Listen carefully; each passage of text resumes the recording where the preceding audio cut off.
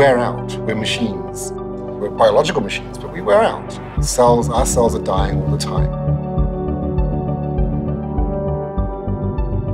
These very small fraction of cells in our bodies, in different areas in our bodies, in different tissues, which have the capacity to sit dormant, relatively dormantly.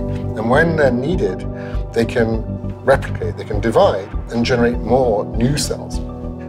What these stem cells do is they have to recognize when they're needed to divide, and then they have to form the right type of cell.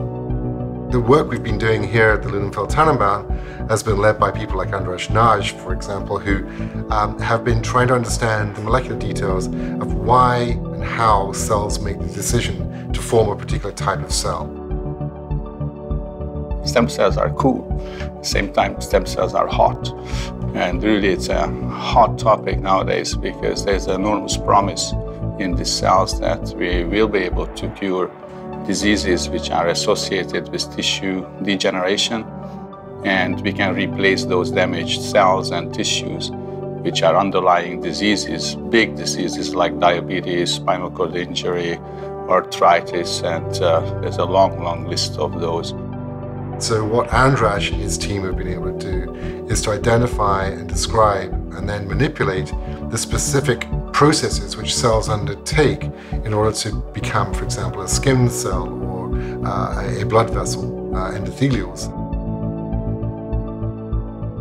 One of the key things is we need to understand what makes a stem cell a stem cell. So I was lucky enough to work on a project called Project Grandiose that was a brainchild of Dr. Andras Nagy. About 50 scientists from 4 continents, where I kind of organized together about 4 years ago to one single purpose and one single goal: to understand the magic of generating stem cells. In the past year, we've been able to basically mine this data and start to make kidney cells from stem cells much more efficiently than we ever thought possible.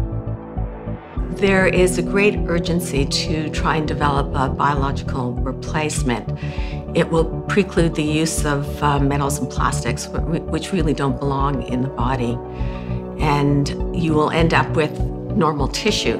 We are working on the kidney. We're working on stem cells trying to make a 3-dimensional organ. But what we're learning is applicable to all 3-dimensional organs.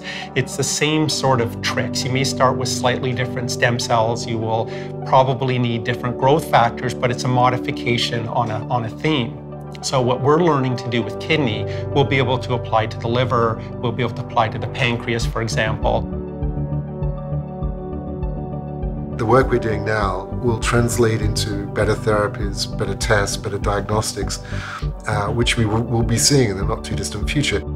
The ability to see things that nobody has ever seen before and to apply it to a discovery that will help people is the most amazing feeling.